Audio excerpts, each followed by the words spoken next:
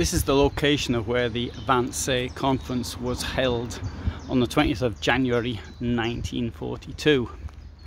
At the very beginning, I need to point out one thing, which I do in all videos related to the Wannsee Conference.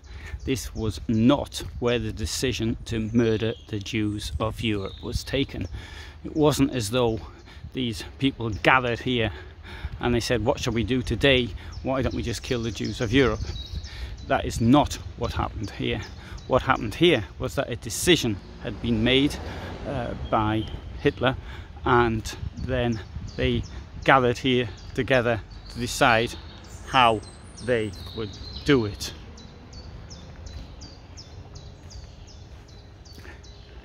It was a relatively short meeting. It was under 2 hours, and most of the time they were talking about who would be classified as a Jew and who thus would be killed. 20th of January 1942 wasn't a wonderful sunny day like it is today, of course. Now today it is the end of June, so it's pretty warm. The 20th of January 42 was a cold day. Wannsee is to the southwest of Berlin.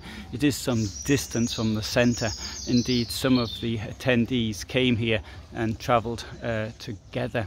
At the end of the meeting, there were 3 of them hung around for more drinks. As Eichmann said, they stayed for a cognac or 2 or 3. The question is, of course, is how did Heydrich, who chaired the meeting, how did he end up doing something like this? 38 years old, and now a person who's decided to wipe out an entire group of people. In fact, Heydrich's road to here was because of his wife.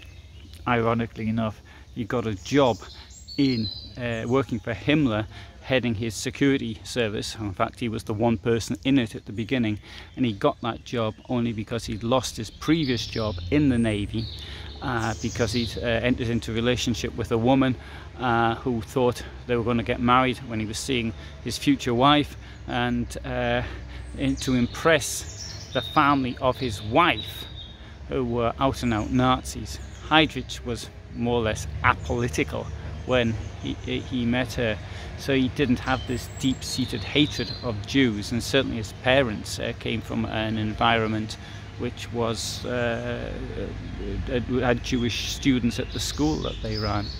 So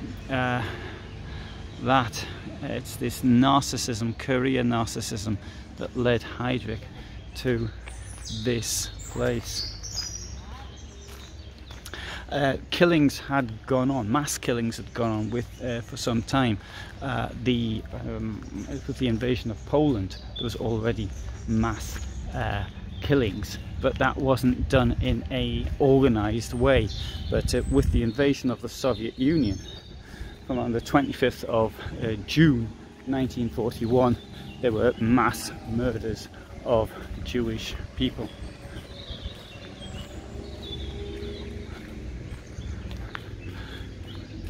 Now, this building belonged to an industrialist, and it was acquired by Heydrich in 1941. He acquired a couple of buildings for his real estate idea that he had to provide homes for SD and SS.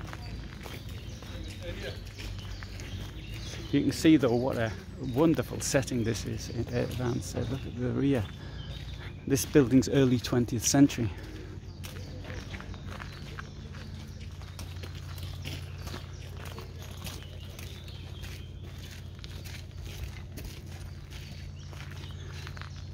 I thought by getting here early I'd be the only person here, but obviously I was wrong.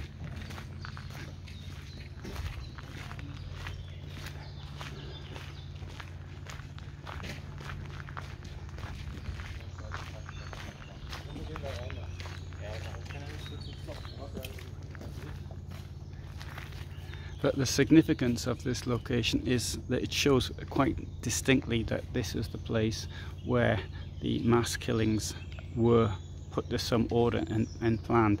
Now, one thing I do also have to make very clear is on the 7th of December 1941, the Jewish population of Kowal was deported to Havel nad Nerem and gassed there.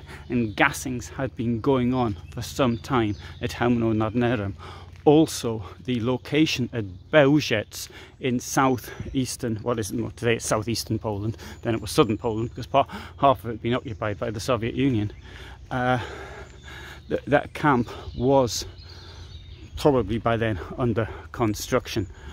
So the fact is that the killings had already started.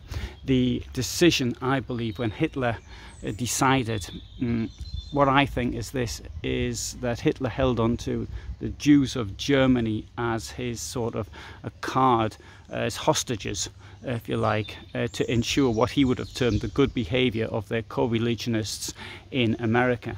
When Japan attacked Pearl Harbor, 3 days later Hitler declared war on the United States, and sometime between the 7th and the 11th he must have decided that he was going to murder all the Jews in Europe, although this process had already started anyway. And he announced to his Gauleiters at the meeting of the 12th of December 1941, that was when Hitler made it public what he intended to do.